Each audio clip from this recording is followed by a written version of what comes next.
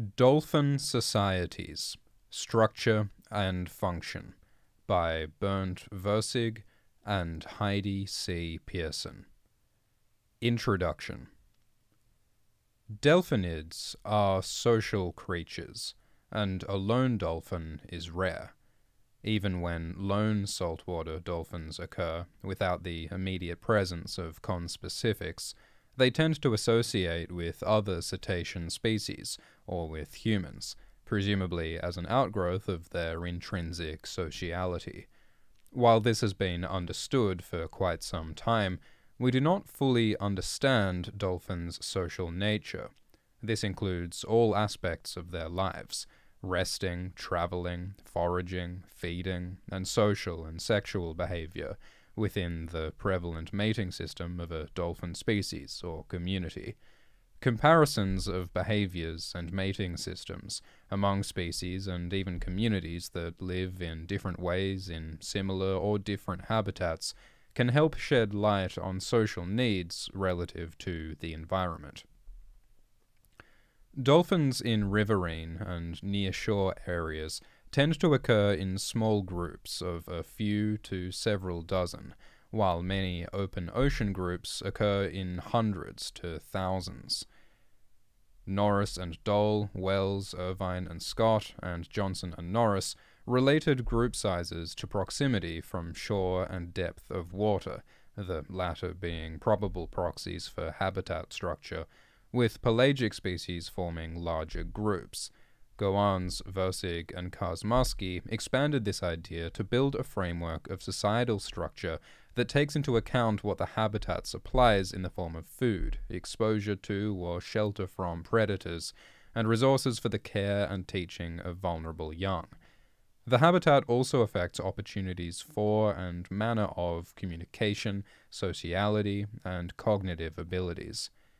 In the simplest sense, and here we follow the definition of Norris and Dole, a school or group, also termed pod, of dolphins comprises those that regularly swim together. This definition ignores the possibility that dolphins some distance apart may be in acoustic contact with one another for as much as hundreds of meters. Nevertheless, we accept this general definition by proximity, as dolphins interacting at some greater distance by sound cannot be associating in important other ways. That is, only while in proximity can they communicate by subtle signals of body motions, exercise caregiving by mother of young, cooperatively surround or herd their prey, or engage in pre-copulatory behavior or sex. Beyond assessing how many animals are in a group, researchers must also determine who is staying with whom and for how long, what kinds of interactions they have while together, and what kinds of specialized subgroups such as mating units and mother care units might exist. For this, it is important to recognize individuals, generally by photo identification. For example, photos or videos of the nicks and notches on the trailing edge of dorsal fins are now used to identify individuals of almost all delphinid species. And saddle patch patterns and other marks are often used for killer whales, Orcinus orca, as are the spot patterns that identify individuals and age classes of spotted dolphins.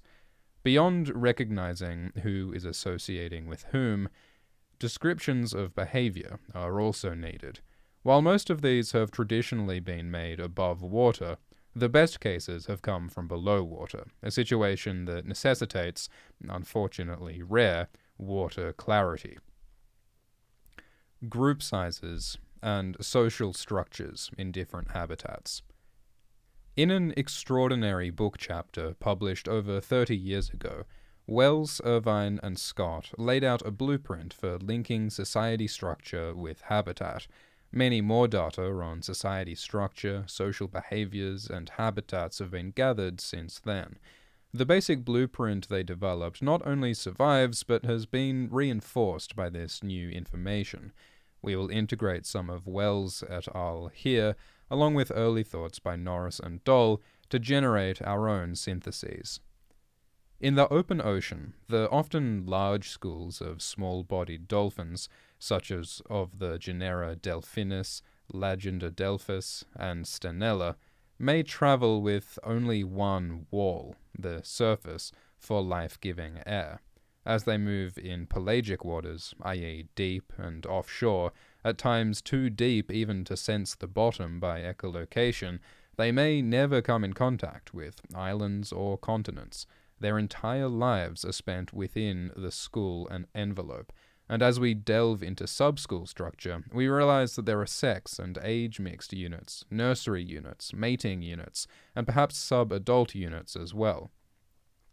While the large school is the overall stable unit, there is much fission-fusion and individual exchange among subunits, so that one nursery unit may not be comprised of exactly the same mothers and calves from one day to the next, or even from hour to hour. It makes sense that these rather small-bodied delphinids gather in large schools, for overall enhancement of sensory awareness, faster response time to large predators such as sharks and killer whales, perhaps a confusion effect when attacked, and shared vigilance, such as being able to rest while others are awake and wary. Partridge, 1982, provides an early primer on grouping for defense, but only for schools of fish. See also Norris and Schilt, 1988. Delphinid schools in the open ocean can form such large groups only if they have exceptionally large prey reserves available. Most of them move over large distances and feed on deep scattering layer, DSL, organisms that come closer to the surface at night. Moving over large distances may function to allow prey in a given area to replenish, and may also dissuade predators from waiting in a particular area for the dolphins. When multiple species with similar swimming capabilities coexist in the pelagic zone, they can potentially enhance group benefits such as vigilance against predators by forming mixed species groups. Such groups have been well described, for example in pantropical spotted and spinner dolphins, with other tropical species at times mixed in. We surmise that their somewhat different sensory capabilities and activity patterns, such as feeding and resting at different times or feeding on slightly different mesopelagic prey, allow animals in mixed schools to enhance their own capabilities of vigilance, predator detection, and perhaps even food acquisition. Their co-occurrence may be a form of mutualism. While some researchers may argue that such mutualism in large-brained social dolphins has led to reciprocal altruism, it is also possible that the mixed school may simply serve to keep each individual safer from predation from large sharks, owing to the dilution effect of larger numbers. Like schools of fish, dolphins pay attention to each other while they coordinate travel and other movements, such as foraging or predator evasion.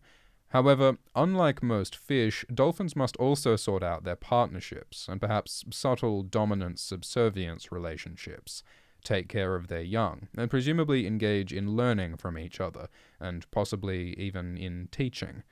In some respects, dolphin schools can be compared to herds of terrestrial grazers, such as ungulates, that are constantly on the move, probably for reasons such as those discussed earlier of food regeneration and out-traveling their more stationary predators.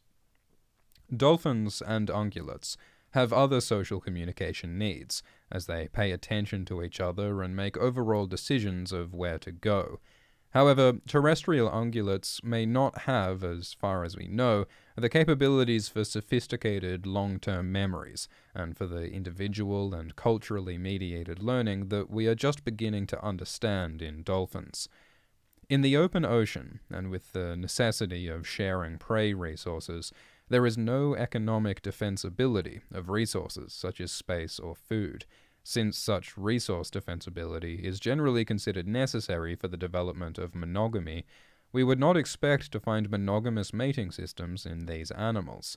Similarly, polygamy, the common mammalian system of one mate attempting to father multiple offspring on multiple females, is also uncommon in open ocean dolphins, and in most other delphinids, with notable exceptions to be mentioned later.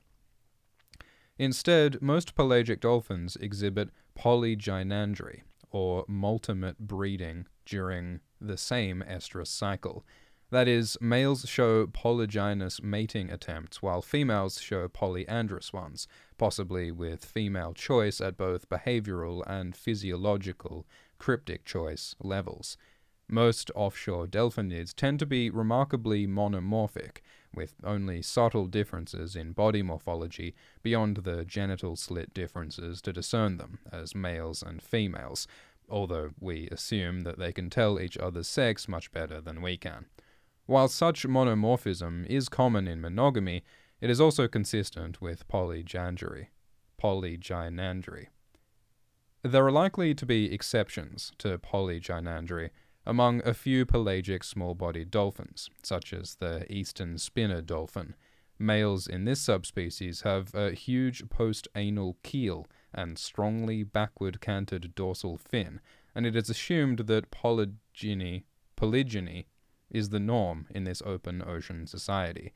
However, whether mating is mediated by male dominance relationships, female choice, or both is yet unknown for this subspecies. But what about the larger-bodied delphinids that also occur in the pelagic zone, such as killer, false killer, and pilot whales, or the Risso's dolphins? They occur in the open ocean in quite variably sized groups, from just a few members to several hundred. We assume that they are large and fierce enough, especially the killer whale, to be relatively free from predation, and therefore do not have the same needs for a large school for safety against predators. Instead, school size is probably largely determined by the most efficient size for taking prey, and may vary according to mating strategy as well. Thus, killer whales, for example, aggregate together in superpods, lasting only hours to days, apparently for resortative mating among members of different pods.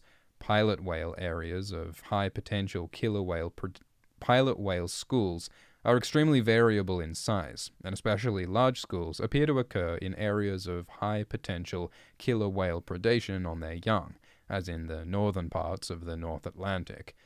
In contrast, pilot whale schools are much smaller in areas with few killer whales, such as the Gulf of Mexico or the tropics. In either case, these larger-bodied animals tend to occur in mixed age and mixed sex groupings, even when in smaller groups. In this way, within both the small and the large schools, all potential functions of communication, courtship, mating, rearing of young, and long-term learning are possible. Killer whales and pilot whales, and possibly Risso's dolphins, tend towards social matriarchies. That is, mothers and partial sisters from one mother, but usually from different fathers, tend to stay together, so that there are close female bonds within at least a subunit of the larger school. All three species are sexually dimorphic, with the extreme in the large male killer whale with its high and erect dorsal fin. While some element of polygynandry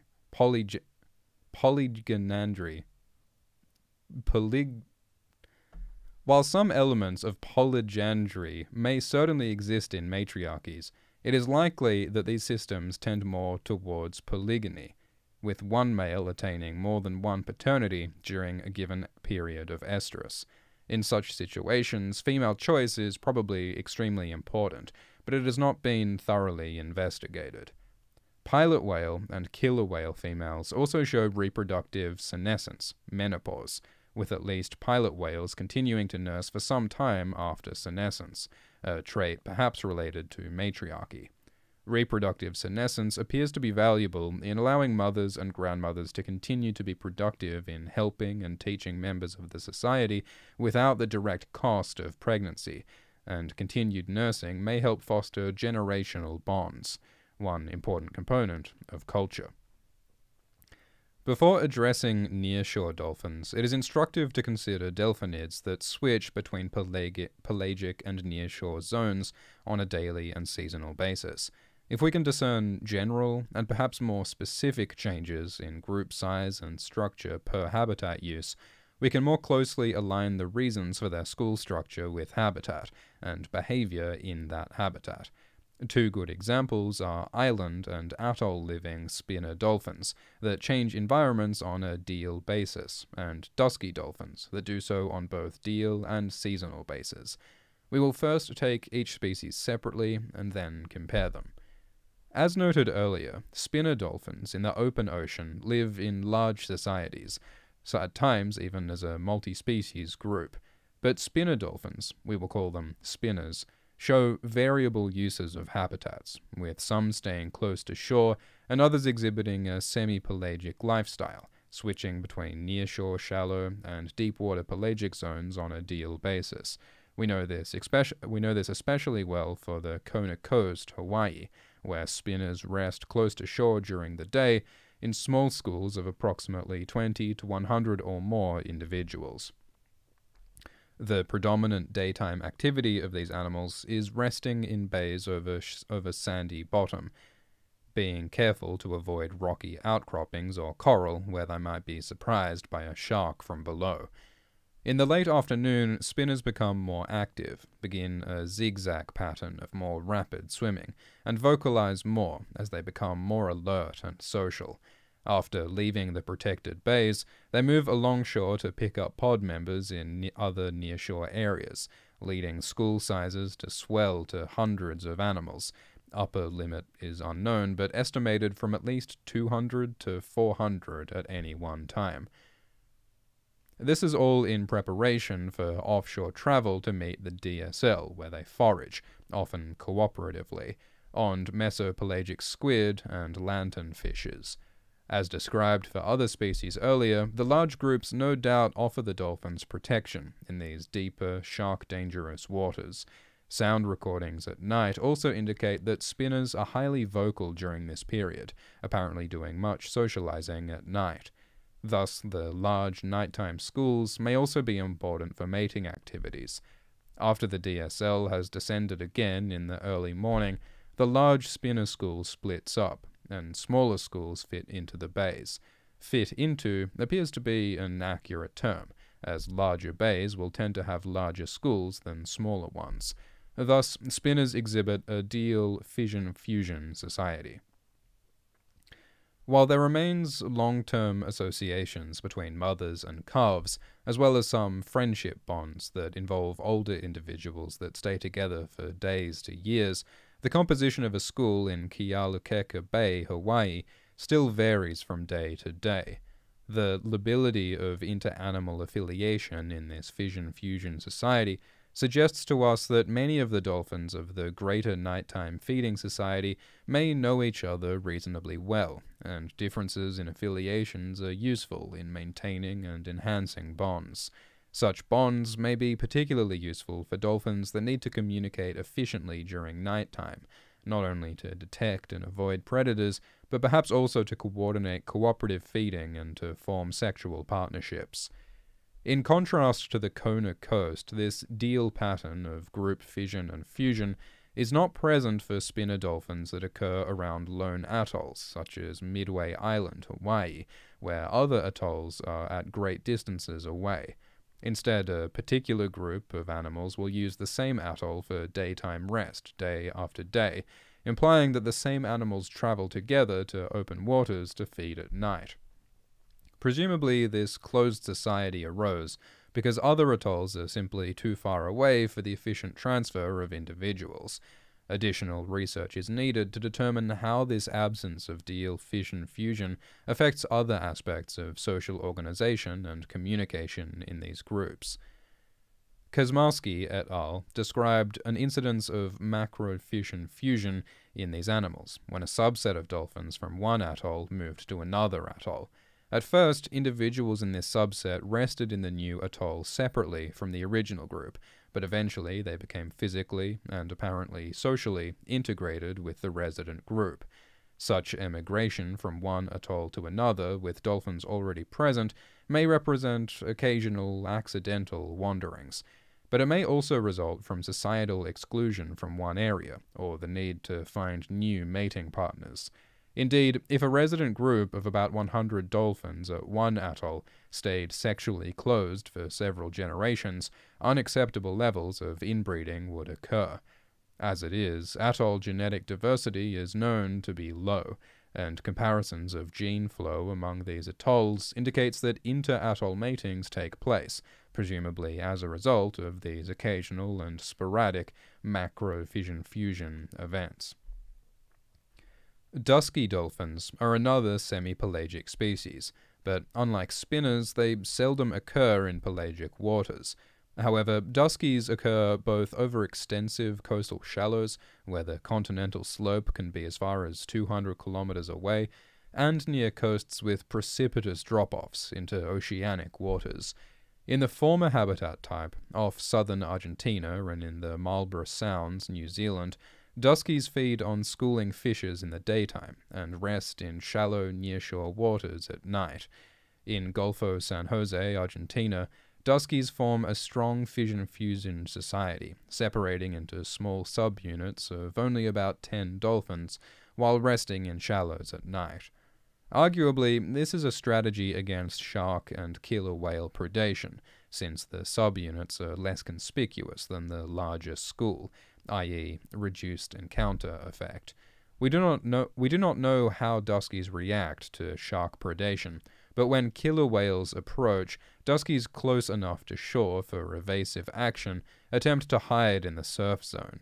During the morning, groups coalesce during foraging on southern anchovy, and it appears that large groups of up to 300 or so individuals are more efficient than smaller ones at herding fish into tight bait balls at the surface. After feeding, duskies engage in high levels of social and sexual activities in the large coalesced school before splitting into small subgroups for the night once again.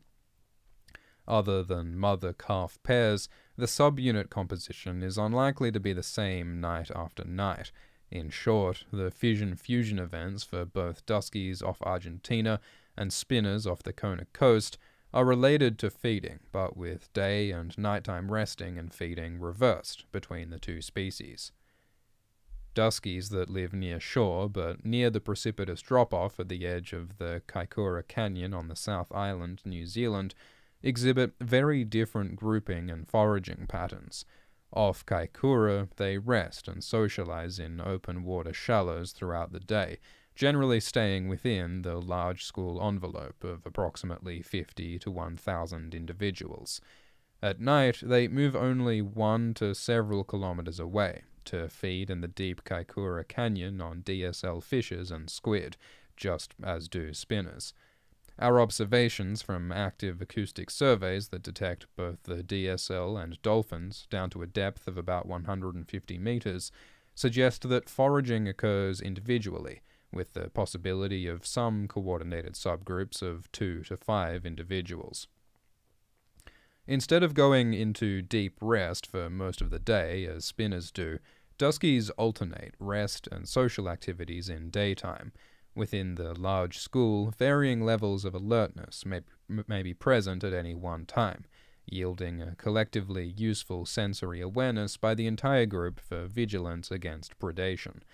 All activities, rest, socializing, mating, and nursing, occur during an overall slow level of traveling, and occur with the large school envelope. However, intensively mating units and nursery groups often segregate off the large school. Nursery groups in particular move into very shallow water close to shore, presumably to minimize predation risk, but also likely to avoid the boisterous socio-sexual activities and the constant traveling that occur in the main school. Although further research is needed on the nighttime activities of nursery groups, evidence indicates that they do not always join the main group to feed in deeper waters at night, and may instead feed in the shallows during the day. Thus, we can observe deal variations in behavior and habitat use patterns, both on the extensive shelf of Argentina and in the nearshore deep waters of New Zealand. New Zealand is unique, however, as there is also a marked seasonal difference for a subset of the overall population. In winter and early spring, about May to October, several hundred or more Duskies of the general Kaikoura area travel approximately 275 kilometers north to Admiralty Bay, a shallow, under 105 meters bay in the Marlborough Sounds. Here, they radically change their feeding habits and exhibit behaviors similar to those of the Argentina Duskies. In the Marlborough Sounds, Duskies corral bait balls of schooling fishes into tight schools at the surface. This cooperative herding behavior is generally carried out in small schools of 10 to several dozen individuals. Although group size is quite liable in the Admiralty Bay, group sizes are smaller overall, averaging 7 individuals, and there is not the marked fission-fusion of the society seen off Argentina.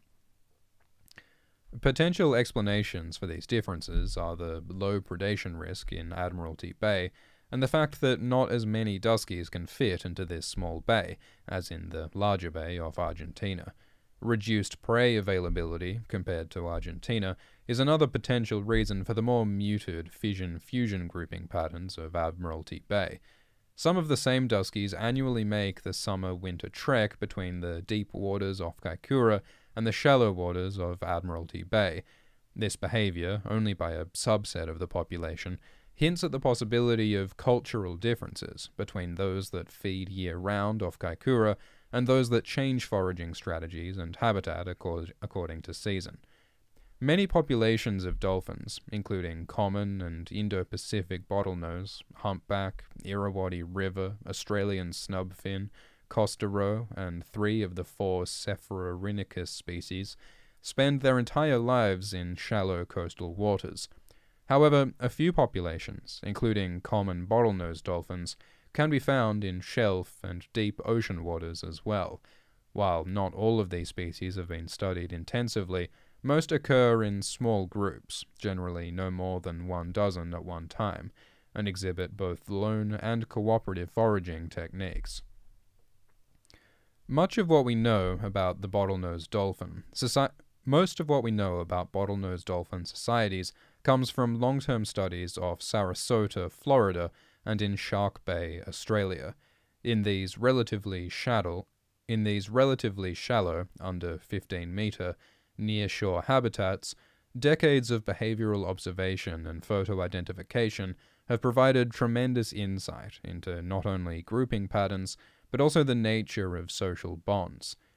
Both species of bottlenose dolphin that have been studied intensively live in highly dynamic fission-fusion societies, where group structure, i.e. both size and composition, may change on timescales of hours to minutes.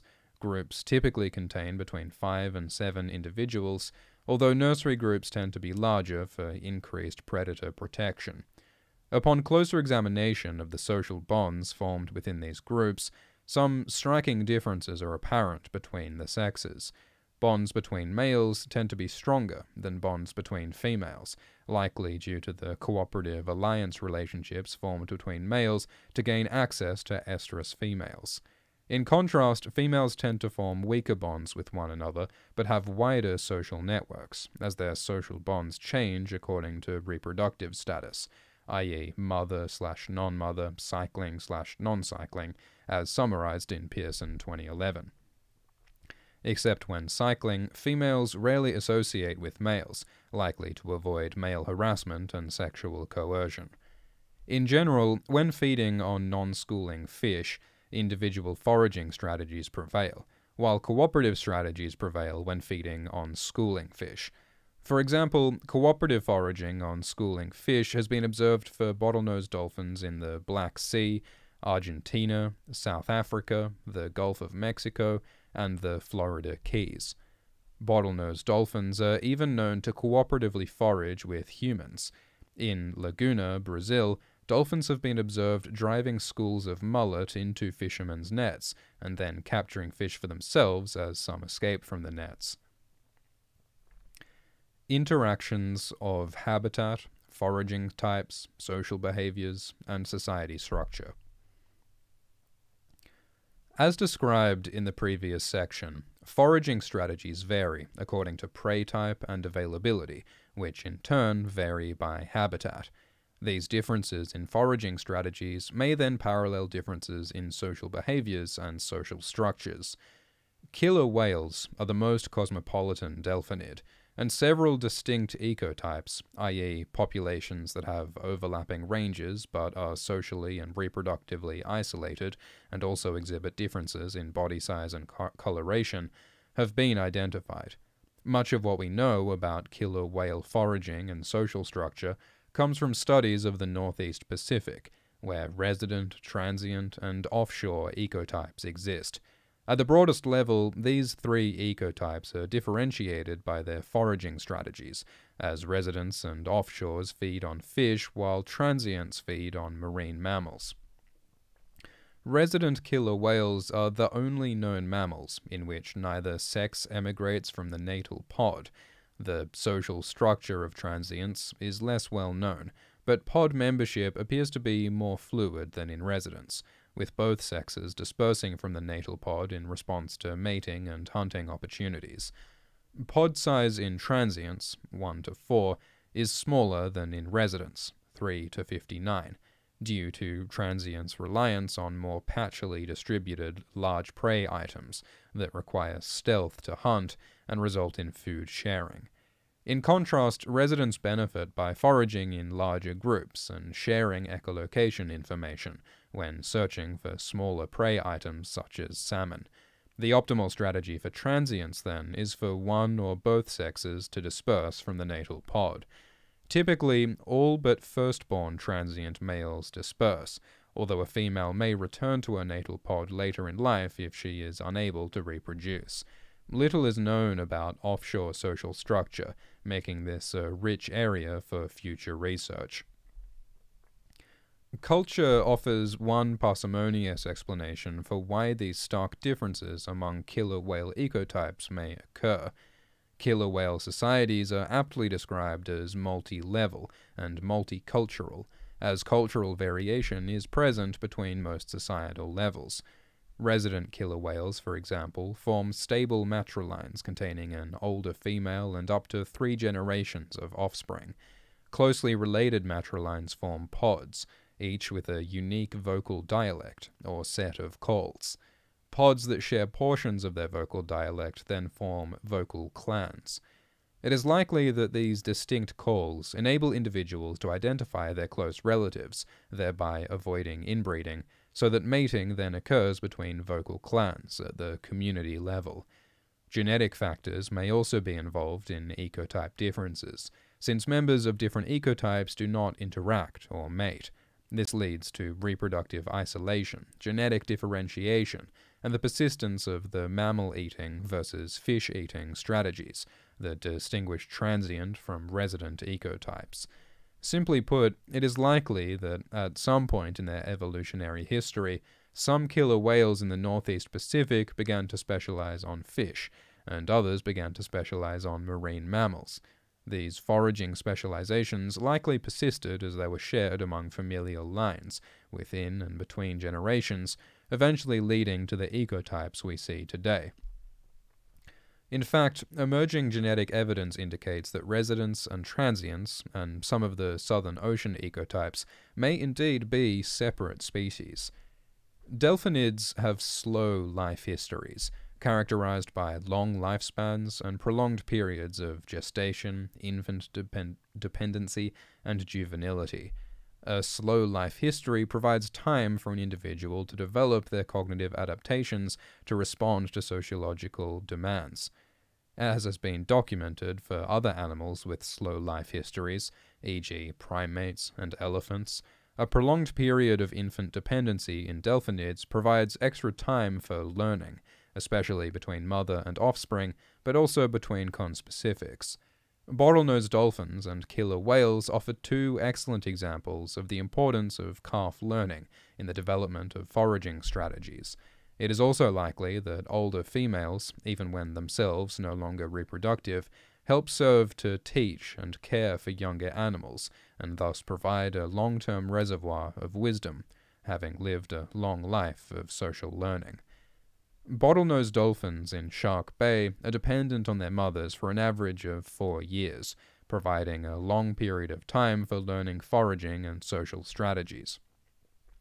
Some individuals, about 5% in this population, specialize in sponging, or carrying a sponge on the rostrum for protection while probing in the substrate during benthic foraging. This foraging strategy allows individuals to exploit lipid-rich fish that lack swim bladders, e.g. barred sand perch, and would otherwise be undetectable via echolocation. Since this tool-using behavior was first observed in 1984, studies have revealed that the majority of individuals that carry sponges are females. Only a small subset of females sponge, and calves learn this behavior from their mothers during their second or third year of life. This is a vertically transmitted cultural behavior, as individuals, mostly daughters, will only sponge if their mother also sponged. Sponging females spend more time alone or only with their calf than do other females, likely due to the increased amount of time required to perform this foraging technique. The relatively asocial nature of sponging dolphins is related to the sex bias in this behavior, which can be explained by intersexual differences in reproductive success. In societies such as these, where males do not provide paternal care, female reproductive success depends largely on gaining access to food and avoiding predation, whereas male reproductive success depends largely on gaining and maintaining access to estrus females. Therefore, while it is beneficial for female bottlenose dolphins to invest time in sponging at the possible expense of social partners, this behavior is not advantageous for males, as their reproductive success is increased through integration into the social network and the formation of mating alliances. Ultimately, these intersexual differences in reproductive success affect social structure, as male bottlenose dolphins are typically more gregarious than females. In short, the extended period of bottlenose dolphin calf dependency provides time for females to learn specialized foraging techniques and males time to learn about future alliance partners. Similar intersexual differences in gregariousness and the development of tool-based foraging strategies are seen in chimpanzees, where mothers that spend more time termite fishing spend more time alone, and female offspring spend more time termite fishing than do male offspring. Delphinid calves may also be taught foraging skills. Briefly, teaching is a behavior performed at a cost by an actor, which only occurs in the presence of a naive observer and results in acquisition of a skill or knowledge by that observer. This is difficult to quantify in the wild, but multiple studies suggest that teaching may occur in cetaceans. For example, in Patagonia and in the Crozet Archipelago, killer whales intentionally strand themselves to capture pinniped pups and southern elephant seals. Adults beach themselves in the presence of juveniles, but will then incur an energetic cost by either not attempting to capture the pup or capturing a pup but then relinquishing it to a juvenile. In turn, juveniles benefit by copying the adult's stranding behavior or receiving the prey item. Calves practice this risky foraging strategy for several years before becoming proficient. The prolonged period of calf dependency, high maternal investment, and stable social structures in killer whales facilitate the development of this hunting strategy. Furthermore, the presence of several related adults in one pod indicates that this may be a kin-selected behavior that facilitates alloparental teaching. Understanding dolphin society structure and function to inform conservation actions. Most dolphin societies are characterized by fission-fusion dynamics, where group size and composition fluctuate according to the shifting balance of cost and benefits associated with prey availability, mating opportunities, and predation risk. Grouping patterns that thus reflect strategies to optimize survival and should be considered conservation actions. The New Zealand dusky dolphin population provides a case study for how knowledge of grouping and social behavior has been applied in conservation and management strategies. In Kaikoura, dusty dolphin ecotourism operations have existed since the late 1980s. Studies during the same period have revealed that duskies occur in large, generally fast-moving mixed-sex groups, in addition to satellite mating groups and nursery groups, all of which have lower levels of activity at midday. As tour vessels focus on large groups and adhere to a mandated midday rest period, this is generally considered to be a sustainable industry with no significant long-term effects detected. Additional studies of this population in the wintertime foraging habitat of Admiralty Bay have revealed that cooperative foraging strategies are hindered by mussel farms. These findings were presented to the New Zealand Environmental Court and to date have been successful in halting or at least delaying the expansion of mussel farms in Admiralty Bay. Data show a decline in the dolphins' use of Admiralty Bay in recent years, perhaps due to decreased prey availability, bottom-up effects from mussel farms, and/or climate change effects. Continued monitoring of this system is necessary to determine the cause for this shift in use of this seasonal habitat, and a continuing dialogue between researchers and managers is necessary for determining sustainable or multiple uses of this habitat. Avenues for comparative research. Dolphins, like all cetaceans, have a unique evolutionary history, as they have been separated from their closest terrestrial relatives, the ungulates, for over 50 million years. The comparative approach may therefore be used to understand convergent versus divergent influences on behavior. Shared ancestry may help to explain some similarities between dolphins and ungulates, such as the production of few to single offspring, at times prolonged periods of offspring dependency, offspring following behavior, and large group formation for protection against predators. However, dolphins also exhibit convergence with less closely related taxa, such as social carnivores, elephants, and primates. Commonalities that dolphins share with the latter taxa include a large relative brain size with complex cognition and sophisticated social strategies. In particular, dolphins and great apes exhibit convergent cognitive abilities, social structures, and behaviors. These taxa are evolutionarily separated by 95 million years, and thus offer a powerful approach for testing hypotheses of cognitive and social evolution while minimizing phylogenetic complication. One such hypothesis is the social brain hypothesis, which posits that large relative brain size, specifically a large relative neocortex size, and complex cognition evolved to solve problems associated with monitoring changing group properties, social hierarchies, and networks of relationships. According to this hypothesis, relative neocortex size should increase with group size. While this is supported by data for anthropoid primates and odontocenteses, we need more data on the nature and kind of relationships beyond group size. We emphasize that dolphins are not aquatic apes, and while there has been much convergent evolution, especially of social capabilities, there are also many differences, such as in morphology, physiological capabilities and constraint, and generally extreme habitat differences. Present and future research directions. Much of the behavioral field research on delphinids has been by bread-and-butter basic observation. This includes work from shore, often with the help of theodolite tracking, from small vessels using focal follows, and from underwater with ever more sophisticated sound acquisition and video techniques. Some limited work has also been carried out with conventional radio tracking, satellite tracking, and data tags, especially on larger delphinids such as pilot whales. Ever smaller, more streamlined, and well-designed tags are now making such remote sensing even more tractable, with minimal disturbance to the tagged animals.